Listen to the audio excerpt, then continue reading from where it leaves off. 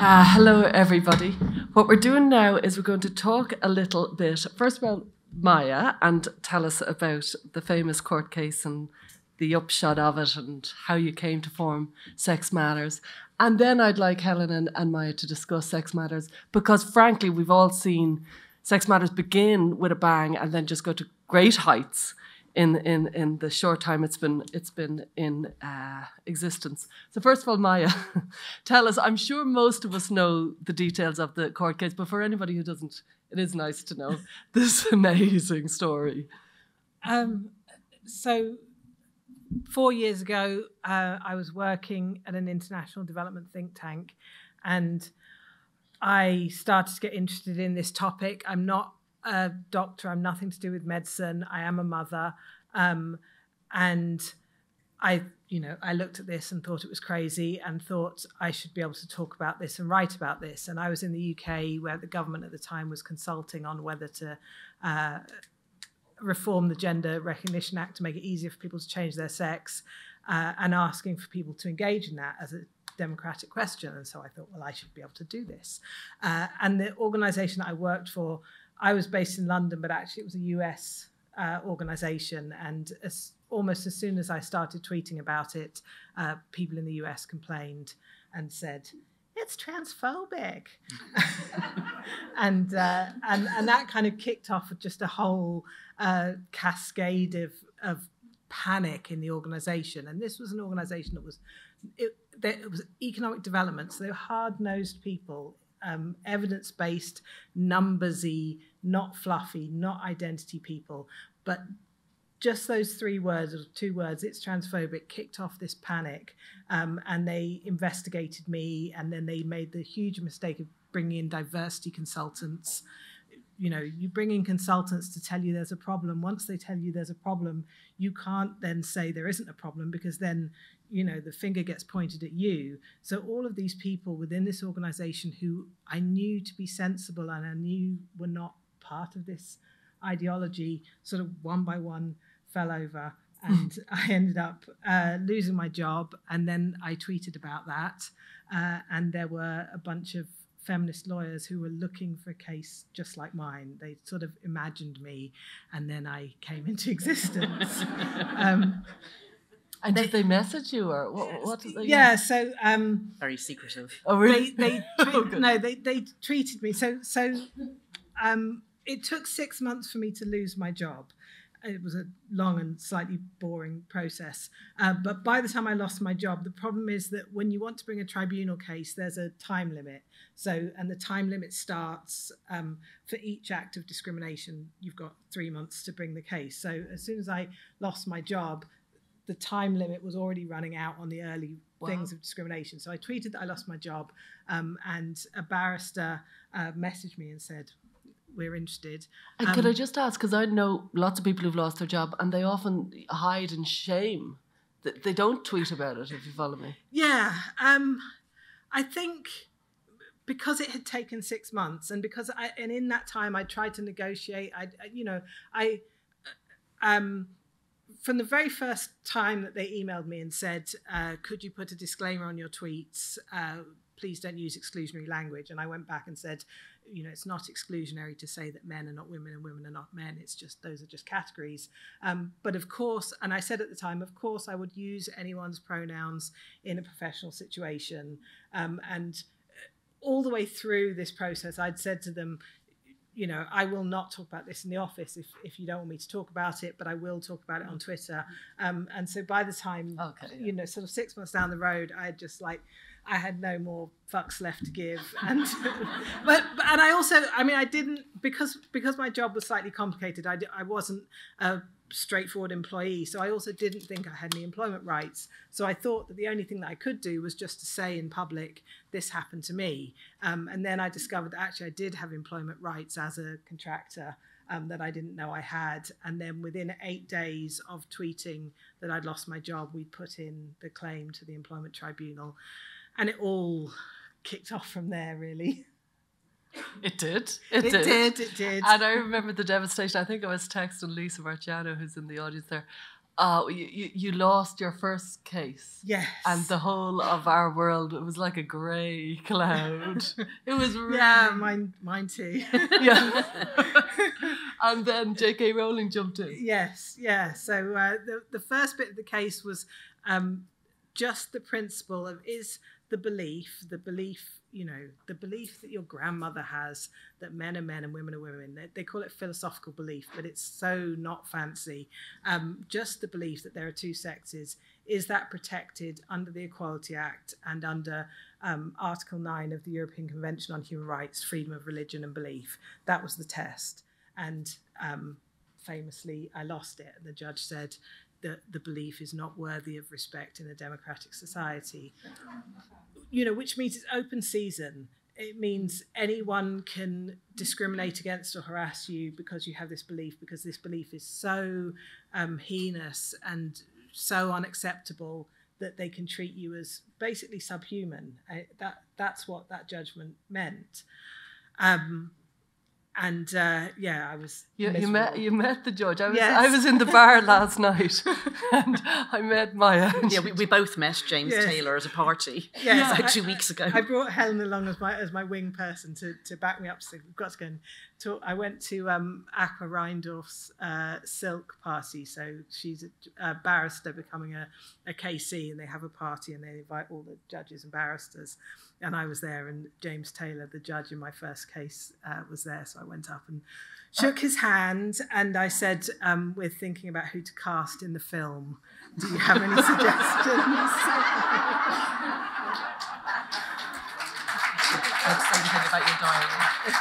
A while ago, I asked Maya for advice for anyone else who's taking a high-profile case, and she said, "Oh, you must keep a diary." And I said, "Oh, so that you know what happened when?" And she said, "No, for the film." And then you won the second case. Yes. So then I appealed it to the Employment Appeal Tribunal, which is the higher court. So that means it creates a precedent that is acts on other employment cases, but also other cases in the UK that use the Equality Act. So that includes goods and services. So all kinds of discrimination. There is now precedent set because of my case, because I won the second part, which is that this belief is protected. And it's protected in the same way that you're protected against discrimination for having a religion, any religion, and for not having a religion. So not being Christian, not being Muslim is just as protected as being Christian, being a Muslim, being a Buddhist, being, you know, all kinds of beliefs, secular and religious, that are serious, coherent, and that sort of compel your life, and that's really important. And although the precedent is in the UK, because the precedent relies on Article 9, the European Convention on Human Rights, it means that it is it's not binding, but it's persuasive. Thank you. In the rest of Europe, and so there's already been a case in Norway based on this. A woman, actually scarily similar to me, she lost her job working for a not-for-profit for wanting to tweet about this, and she actually tweeted something that I'd written. And that, so I went and was an expert, or was a witness in her case.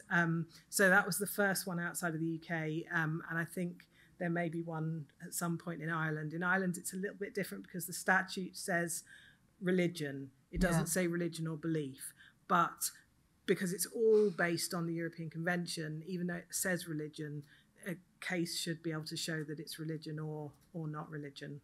That's a big deal, and for anybody who's interested in Irish law, that they put in religion and didn't put in belief makes it messy. The case has to be had. Yeah. Yeah. We need an Irish Maya. Yes, you do. Yeah, yeah. And then, did you know you were going to start Sex Matters, or tell us about that? Because I know Helen joined you at some point. So, I was trying to think about when we sort of started Sex Matters, and I think I was on the train to Edinburgh. It's the first time I've been to Edinburgh before, but the first time for sex and gender. I went up to Edinburgh with a couple of lawyers to go and speak to the Scottish Parliament about this. And on the train back, we said, we need an organisation.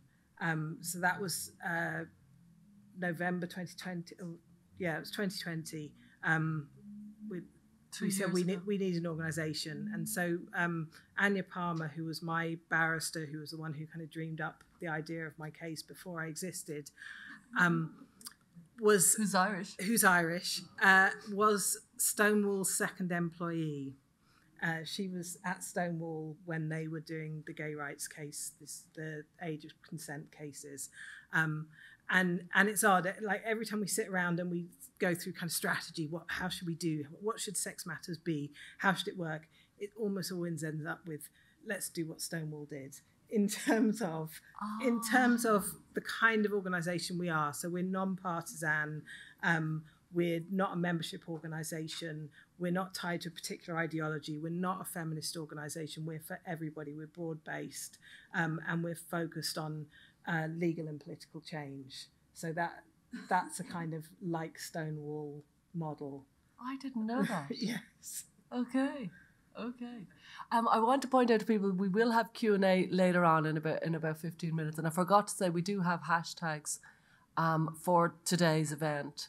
So Time's Up WPath, hashtag Time's Up WPath is a biggie, and GenSpec Bigger Picture. And I'm sure others will take off, but I do appreciate any tweets and shares and all that sort of stuff. Just to remind EPath and WPath that we're here and that we have points to make. So to go back to Sex Matters, when did Helen come? It's like you've arrived, and I was never really quite sure what actually happened. So when I was still at The Economist, obviously you can't be an activist and be a journalist, especially at a publication that has no bylines. So, I'd become friends with Maya by meeting her to interview her about her toxic beliefs. I played a part in her losing her job because I managed to put together a set of viewpoint essays. I'm still quite proud of this for The Economist's website. We turned 175 at The Economist in, when was it? It was 2018. And we had a year of sort of celebrations of that. And, The Economist is all about liberalism, broadly defined. So it was open society, open this, that, and the other was the theme for the year. And I said we should do open debate. And I said that the one topic that you're not allowed to debate is this one. And, I still am amazed that I managed to get about a half a dozen people like Sally Hines, James Morton, people who really disagree with us to write essays. But anyway, Maya saw this. And of course, at the CGD where she worked, The Economist got put in the lobby every week, and she's told me since that she thought to herself, if The Economist is doing this, it must be okay. Sorry, it was not okay. But yeah, so I wrote my book, and I took time off from The Economist to do that, and we kept talking, and we often just chatted about what was going on. But I couldn't join Sex Matters, and I went back to my job, and I was the Britain editor of The Economist, so I was commissioning and editing articles about British politics and economics and so on. And at some point I just went, I just don't want to be here. This is not what I want to be doing. And we're not a feminist organisation, but I just really wanted to use this line. I said to Helen, come and be a lobbyist for Big Vagina. And so, I took a year's leave of absence from The Economist that started, auspiciously enough on 1st of April 2022. And then on 1st of April 2023, I said what did not surprise them. Well, I said it before then, that I was not going back. So I have left The Economist now, and I can say what I like. Wow. Not that I wasn't saying what I liked before. None of that is the reason why Sex Matters is a powerhouse. I have a big revelation for you all, which is she's triplets. It's the only possible explanation for her level of productivity. We just run on anger, basically. Anger and humour. Yes. The Sex Matters chat is where all the magic happens. Michael Biggs, who's in the room, will confirm that. Yeah, we have a small staff team, and then we have a board, which includes Michael Biggs, who's here, Emma Hilton, fond of Beatles, if you know her on Twitter, Rebecca Bull, a couple of lawyers, Naomi Cunningham. So we have a kind of brain trust and a small dedicated team that runs on anger, basically. Well done. And you're an organisation that campaigns to bring around legal and social change. Clarity on sex in law and policy. The main thing that we want is clarity. If you can say that men are men, women are women, boys grow up to be men, women grow up to be girls. I'm sorry, did I just say? Yeah. But all of that stuff about, the freedom to swing your fist ends where my nose begins depends on being able to say that's a fist, that's a nose. That's what we want to be able to do. And we're not medical experts, but we are increasingly also particularly talking about children. We started off talking about the law, talking about clarity in the law, talking about employment, but we've taken on schools as such an important place where this happens, where the ideology is spread, but also schools are a rules-based institution. They're a microcosm of society, and all of the questions about fists and noses all take place in schools. And if we can solve them in school, we think that that then gives us a basis for solving those issues more widely. And similarly, the trans rights activists, the gender ideology movement have targeted schools and children in order to promote this. So that's been a big part of what we've been doing over the past year. And we're very focused on the UK. Because we're focused on law, you have to be very specific to the laws of the place that you understand. So we're very focused on the UK, where we think there is a ton of momentum, which we hope will help other countries, but we only understand really UK law, so that's what we're focused on. Yeah, I was going to bring that up as a flaw. Listen, there's only 3 of her. Yeah. Yeah. So there's Sex Matters, and we anybody who's interested in this world knows what Sex Matters doing, and it's phenomenal. And then I'm thinking, well, what about the other countries? And what is your line? Is it, well, go and start Sex Matters in other countries, or is there any in any other country? I mean, there are people, and we talk to them. And of course, it isn't just Sex Matters. Like, people sometimes think that this is a chaos, but it's a very productive chaos. There's lots of other organisations, and Stella mentioned many of them. And we all talk to each other all the time, and different people have landed on different bits of it. They care about sport or prisons, or they're experts in child safeguarding or whatever. And all of that tends to be quite harmonious, mostly, but anyway, very productive. I think that is the right model for everywhere. We hope that the UK can be like a beacon on this, that we can show people that you can respect the rights of people who do identify in different ways, because I've no problem with that. I honestly don't mind whatever anybody else wants to think about themselves. I've no problem with people's religions, even though I'm an atheist, and that will be my model for it. I can live in the same world as people who have many different beliefs. I just want them to respect the fact that I have beliefs and that those have consequences for me. And the UK framework of law is quite well suited to this. So the law has been badly applied and very much distorted, but we think that there's a good framework there. And if we can hold on to that framework and establish the way that that framework is used, then we can show people elsewhere that it is possible to accommodate this novel belief in gender identity in a rules and rights-based society where other people's rights are respected too. Like, increasingly we say to each other, other people have rights too. That's kind of our 5-word motto. And I can see Malcolm is here from LGB Alliance. You're very welcome, Malcolm. And there's different countries, LGB Alliance America, LGB Alliance Australia. Is there an equivalent with Sex Matters, or is there going to be, or is that? I mean, I hope there will, but we haven't heard of one. No, yes. I mean, I think... Because America is the big one. Yeah. And they have so many different states. And they have so many different states. I mean, I think to be a legally focused organisation, you really have to understand the law in the place where you are. And it's hard enough for us to do England, Scotland, Wales, Northern Ireland, schools policy, NHS, all of that stuff is different just across those 4 nations. And then, I went to Norway, and it was like going through a mirror. There were all the same groups, the same organisations, the same, debates and tensions. And I think it's quite helpful for us to have connections, but there's no way we could go to Norway and tell them how to do it. So if you think about the LGB Alliance model, I mean, what you're saying is, there is sexual orientation and it's real. That's exportable. I mean, it was there already everywhere, Whereas the sorts of things we end up saying are things like, the schools regulations 2006 requires you to register children at age 4, that's really an important part of one of the things we're saying in our attempts to get the Department for Education to produce good schools guidance. You would have to do something similar, but it would have to be your own laws.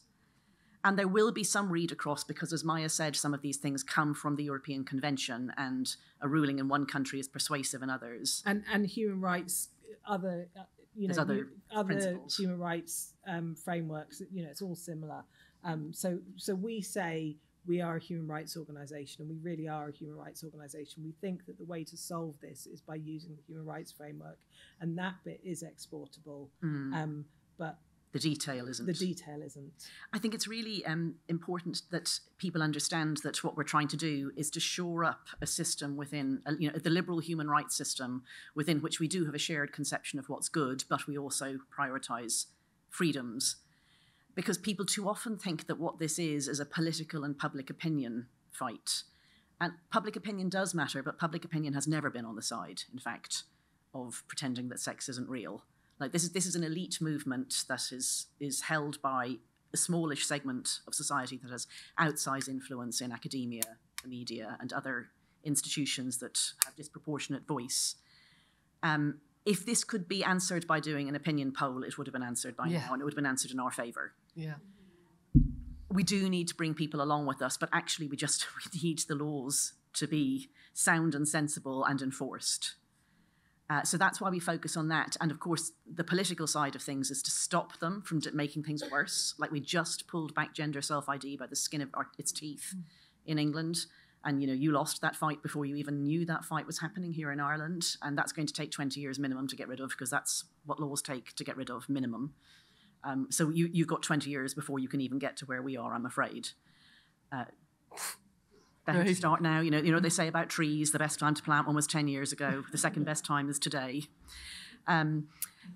So we're engaging politically to try to stop them making things worse, but also to try to get the traction in order that we don't have to keep taking legal cases. Yeah. So if we write good schools guidance, if the DfE writes good schools guidance, then we won't have to take their schools guidance to judicial review. On that subject, what I saw was that it's moving in the right direction. Yeah, that England produced, from what I know, the first guidance on social transition. And they are still working on it. Well, yeah, they're making sounds around it. We are very, very, very, very deeply engaged in this, as are some of the other people in this room and some of the other groups. Yeah.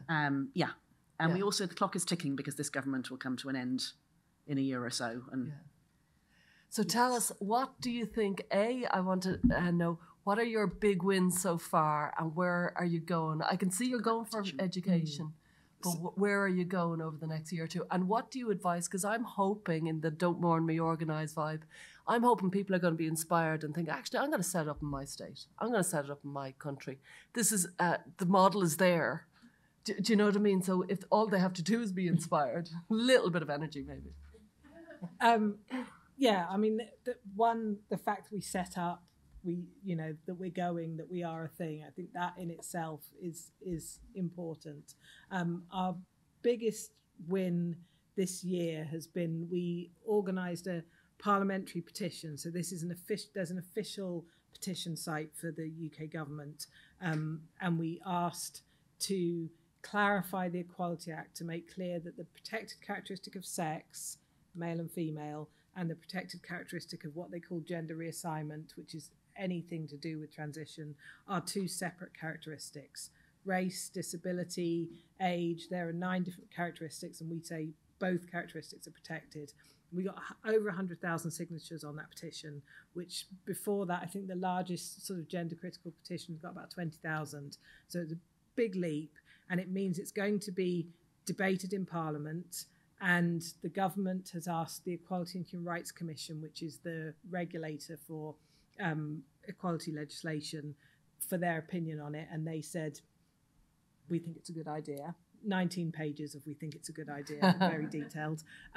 So this is huge. And this will, if we can get this passed, it will clarify that law. And you can't, where we are at the moment, a lot of the sort of trans rights and human rights claims depend on ambiguity. They depend on never saying what the human right is or what the right is. It's just trans rights and human rights, and if you disagree, you're a bigot. Once you get clarity, you can't go back to ambiguity. So this is why we want to get this nailed down. So I was thinking about this, and that sign that shopkeepers used to put up that said, don't ask for credit because a refusal often offends.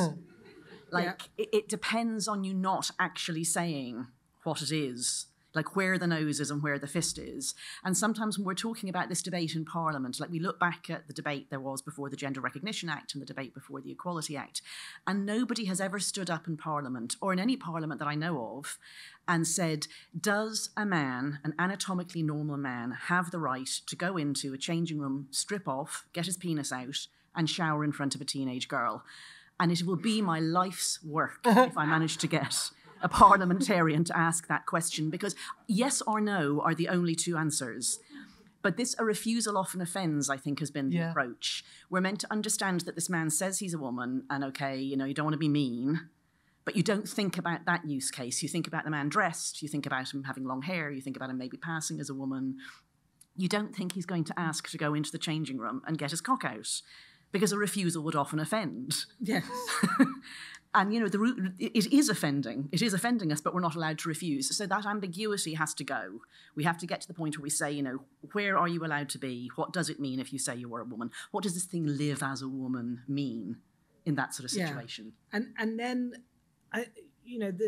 when I started talking about this, I started tweeting about this, and I wrote a sort of essay, a blog post, which was like 1,400 words, and it had half a sentence on the medical stuff, and it said something like, people are increasingly concerned about the rising numbers of children on puberty blockers and hormones, and that was all I felt that I could say, because I'm not a doctor, I'm not an expert, and I talked all about single-sex spaces and sport and all the rest, because I thought I can say I know what a man is, what a woman is, but I thought these doctors, at that point, I thought these doctors must know what they're doing in some way. And all I could say was this kind of marker for, we should be able to talk about this. But I think once you're able to say a refusal does offend, you don't have the right to compel other people's speech. You will never have the right to use opposite sex services. You don't have the right to be employed in a job where your job involves intimate examination, as a doctor or a police officer or a prison officer. If you have transitioned, that doesn't mean that a man can strip search a woman because of his identity. I mean, this is currently what the Ministry of Justice in the UK is wondering what the answer to this question is. Once you can have that clarity to say those things are not rights, then it's much clearer, I think, that what the doctors are doing is mis-selling, because what they're saying is, we could do these extraordinary, experimental, not very satisfactory things to people's body on the expectation that everyone else will comply. But if it's clear that people won't comply, people may accommodate in other ways, but they're not going to comply, then I think it becomes very clear that these doctors have been mis-selling something which is objectively harmful. Brilliant. Yeah. I think that the promise, the unstated promise, has always been that you actually can change sex. And I mean, we know that you can't, but I mean that you can change sex in the sense that if you do go through all this stuff, what comes out at the other end is something that everybody else will accept. And I think that can only have happened because people haven't thought about the difficult use cases, because they've assumed that people wouldn't put themselves into that position. That this man who has transitioned and now lives as a woman isn't seriously going to go and become a prison officer in a women's prison and demand the right to strip search prisoners. But they do. There are men who are doing this. Or play women's rugby. Yeah. That seriously, no man is going to go and say that he's going to compete as a woman in swimming, but he is. Yeah. So we're now seeing all those situations arise, and that's the point at which you have to say, you will never be able to play in women's sports. You will never be able to become a female prison officer who can strip search females. And, there's probably sort of, 15, 20 things like that you will not be able to do no matter what steps you take. And then you can think about, do you still want to do this operation? And that's up to you. And then all of the other things are things that you can do whether you're a man or a woman. And that's the point, is that we have reached a stage in society where there are very few things that you can't do because you're a woman. You used to not be able to get a mortgage or a credit card or vote or, be a parliamentarian. All these things we now know women can do. The only things you can't do if you're a man or a woman are things that involve other people's rights and other people's privacy. there just aren't any other things. Wow. And just before we finish, we're going to open it up for a question. So if you have a question, you put your hand up and wait till we get to the mic. But before we go to that, you've been going, what, year, 2 years? 2 years. Would you have any kind of advice about how not to get lost or what weeds not to get lost in? Because it's very easy to lose your way, especially for fledgling organisations. Now, I called out all the organisations, some phenomenal ones. There's also a huge amount of fledgling that are trying to get off the ground, and it's difficult. I have a really lot of respect for anyone who kind of sticks to the knitting, whatever that knitting is, whether they're in, organisations need to stick to their knitting, and there are individuals who've done amazing things. So Helen Stanaland, the Stanaland question, all she does is ask this one question so effectively, and there are people who have taken it upon themselves just to monitor whether, when employers do equality monitoring, whether they're asking about sex or gender, or whether they're asking stupid questions about 56 genders when you're applying for a job. There are so many things that need to be done, and I don't think it's necessarily do it like us, but kind of identify a thing that needs to be done and have a laser-like focus on that thing. And if I could add to that, and it sounds a bit, wishy-washy, but you have to have a theory of change. Like, how do you think things happen? And, there are lots of different ways in which things happen, but you will only have a certain skill set. So, for example, as Maya said, Sex Matters didn't originally intend to do much in schools, but at our second last weekend away, we tried to do one each year, and we've done 2 so far.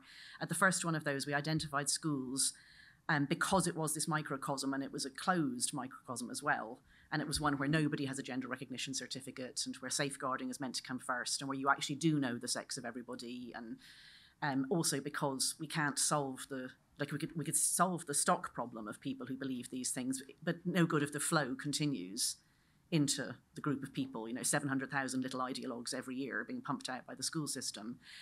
But we thought, what's our theory of change? And there are other organisations acting on schools, and they're doing good work too. They're thinking about safeguarding, or they're thinking about parents' rights, or they're thinking about child psychology. But we think about the law and systems. And so we're looking at this, and we identified, by thinking this through, where we thought the pressure points were that we could push on. And that was these incredibly nerdy things about school regulations, the admissions code, also the human rights framework. But the bits where you can go back to government and say, some schools, lots of schools are saying that children can change the sex that's registered in the roll by just asking. And we go, but the school regulations 2006 say. And by the way, the admissions code doesn't allow you to have any entry criteria that are vague and non-objective and that parents don't know what they mean. And then they just don't know what to say back to you, because it does say that in black and white and it's statute. So that's our theory of change. Other people have different ones, but you have to know what yours is. Brilliant. Thank you very much. So will we have questions from the audience? If you have a question, say keep them short. Keep them short. Just keep questions short, and then we can try and keep our answers. Yeah, I think we need to have you a mic, Joe. Great. Oh, hi Mary, I'm from Liverpool and I'm involved with Thoughtful Therapists.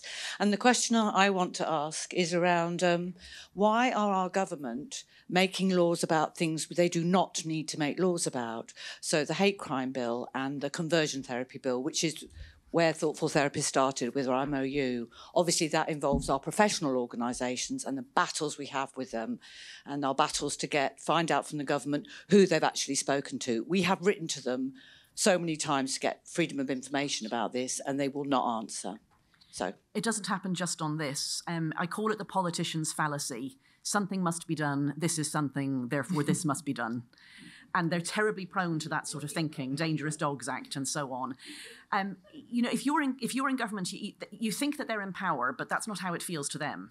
They feel there's chaos and lots going on and they can't influence things, and there's war in Ukraine and there's inflation and there's energy and blah, blah, blah. It's all so difficult.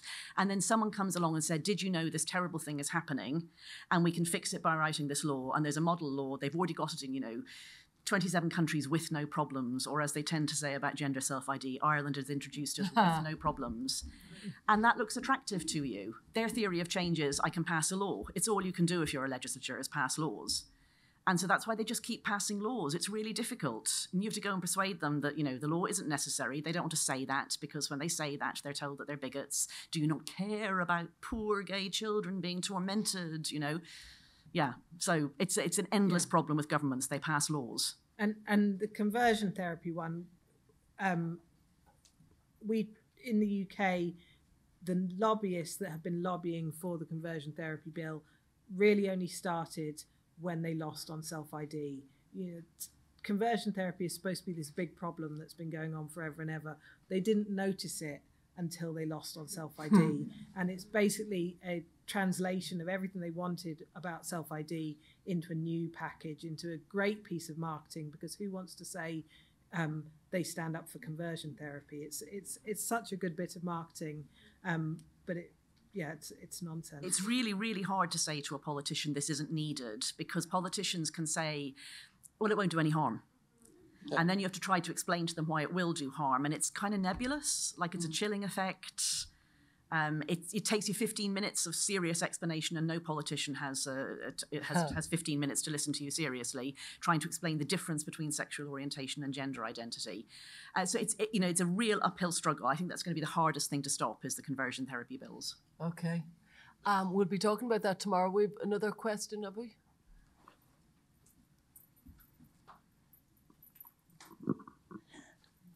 Hi, I'm very inspired to hear your story, Maya, and the legislation piece. I'm Jenna London. I founded the Natural Women's Council here in Ireland, and we've been doing a group of about 30 women doing loads of on-the-ground work.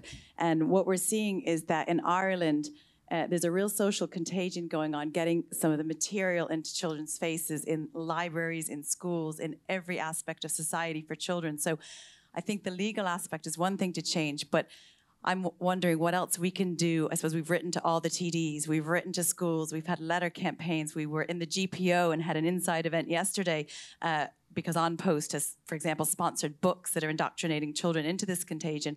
So I guess, what else can we do to try to stop it at the child level from a child protection perspective and get this out of schools, which will be starting in the primary school down to age 5 in the next year? I mean, we see the same materials in UK schools for sure.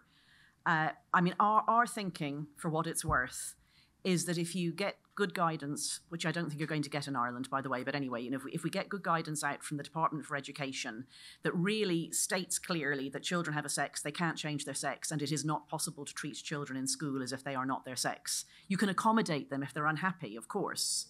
But you can't say in a school that a boy is a girl or a girl is a boy, because it impacts on other children's rights and safeguarding. We think that if you manage to say that, it then becomes extremely difficult to teach lessons in which you say that you can change sex, or to get the sort of outside organisation to come in, with the, nonsense presentations about gender fluidity or whatever. It remains to be seen if they can manage to hold those two bits of their minds separately. But it gives parents an extra tool. I do think that parents are the answer to that one, and it's not easy, and it's grassroots, and there are other organisations doing that in the UK that we work with. And getting it into the public domain, getting the publicity, keeping on getting the publicity and the stories out there. We've worked very hard on the press operation for years, us and the other UK groups, and now there's really good connections with a lot of journalists, and there's now a nice fast loop where someone can tell us something, we tell the journalists, maybe even the next day it's in the press, and then we can point politicians that we know are sympathetic to that press story, and 48 hours later there may even be a statement. So this didn't come from nowhere. That was years of work.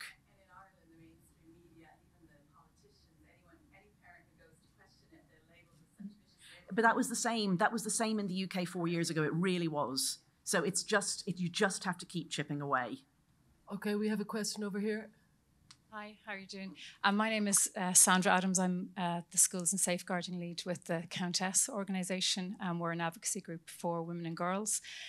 Particularly concerned about the impact of the GRA. It's not so much a question as just a response to Yana there. Parents really are the source, I think, of pushback in schools. We have seen that in the Countess. Parents need to be empowered and to take ownership of their authority over their own children. And that can be done very easily.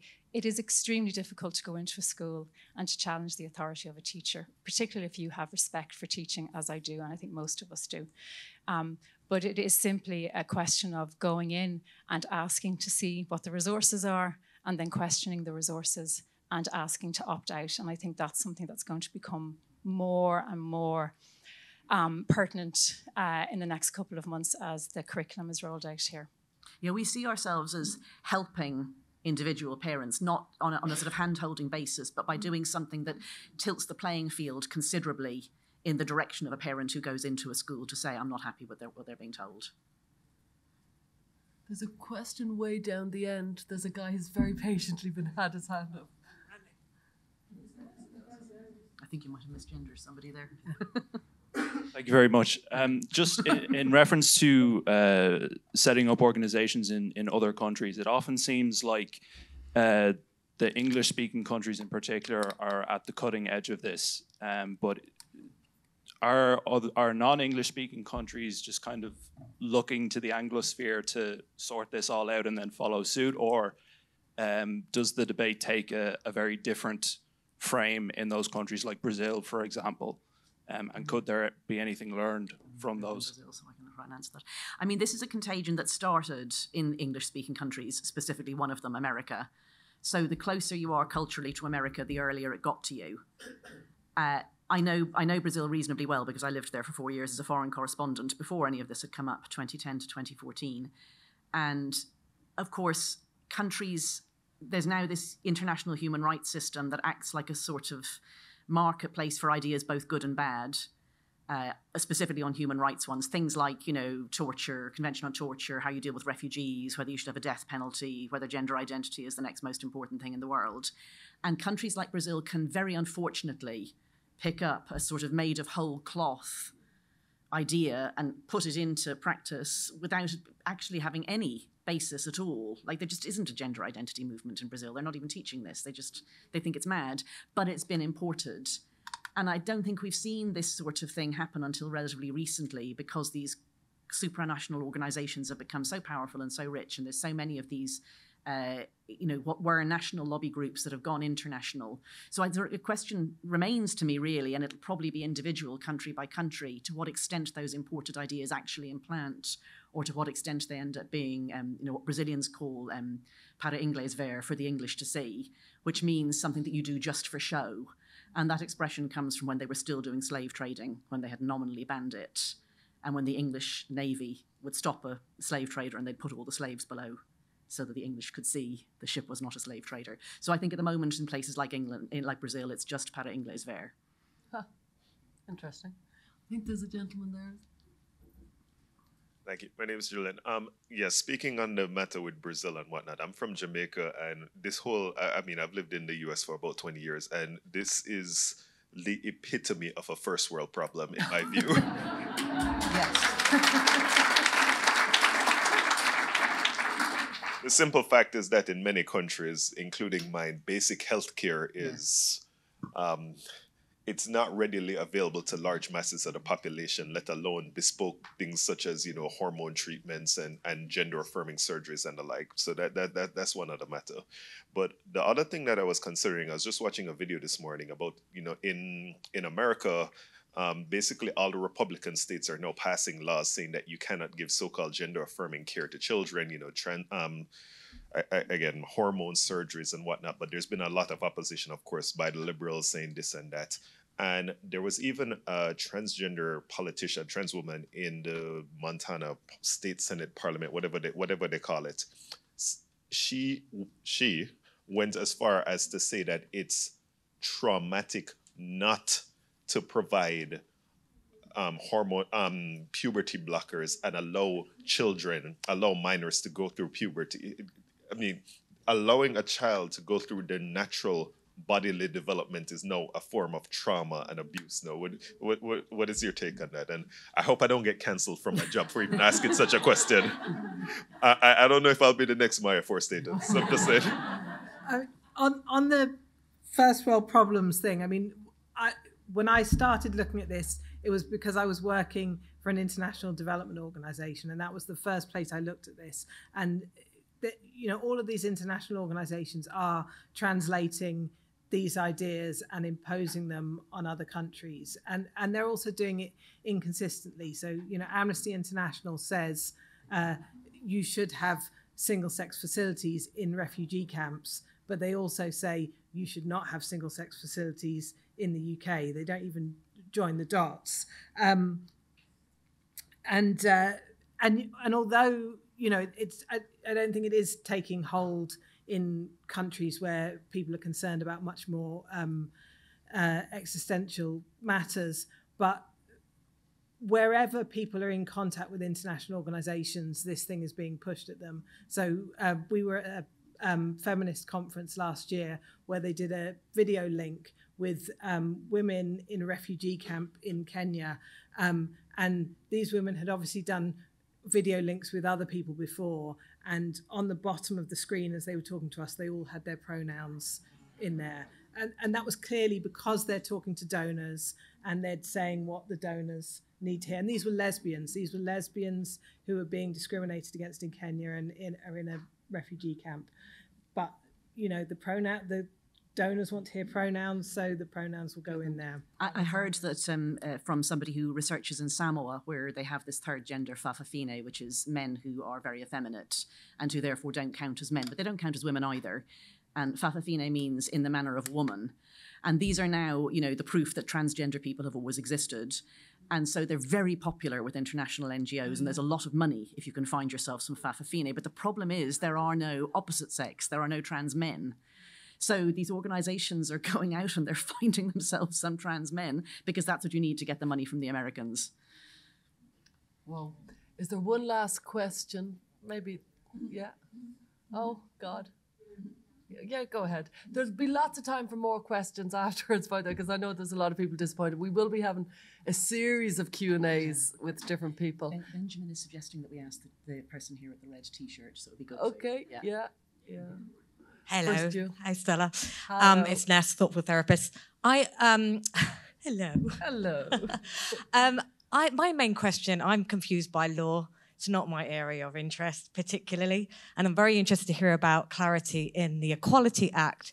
But surely this all comes down to the legal fiction of the GRA and this terrible law being introduced for, to get same-sex couples to be able to get married. That's not really the case anymore. And as long as it exists, we're going to have 16-year-olds at Topshop who are trying to defend a single-sex space from all kinds of men. So it's self-ID by the back door, isn't it? Yeah. Basically.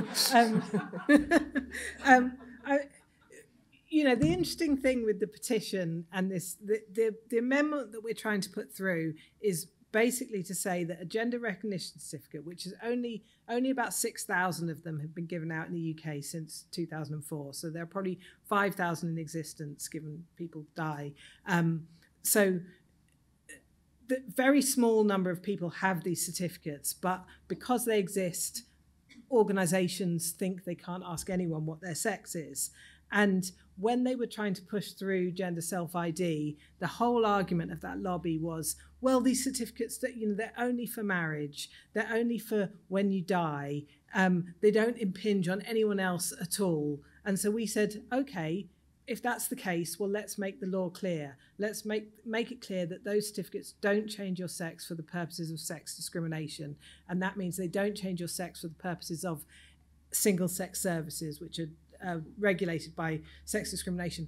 Suddenly people are saying they're going to leave the country because of this. These certificates that were only supposed to be about marriage and pensions are now about everything. So I think, the way that we change the law is going to be incremental. It's going to be challenging what people say this thing does and making them clarify it, and then challenging some more, and then challenging the question about privacy, about when must somebody, when is it a criminal offence to disclose that somebody has a gender recognition certificate, for example. But there is no political will to do the whole thing all at once. So all we can do is kind of challenge the thing that we can, unpick that, unpick the next, which is how we got here in the first place, was by the gender lobby using medicine, using schools, using the law, and leveraging those three off each other for the past 20 years. It's going to take us time to undo that, but we're definitely not stopping with this amendment on the Equality Act. Okay, we will be going for a coffee. I think there is one more question. Is there? There was a question. Yeah, we'll get you now. And I want to remind everybody that everybody who has a question, you will be on. It's live streamed. You will be public. You will be on. What do you call it? Not TV. I'm in 1980. The wireless. You'll be on the wireless.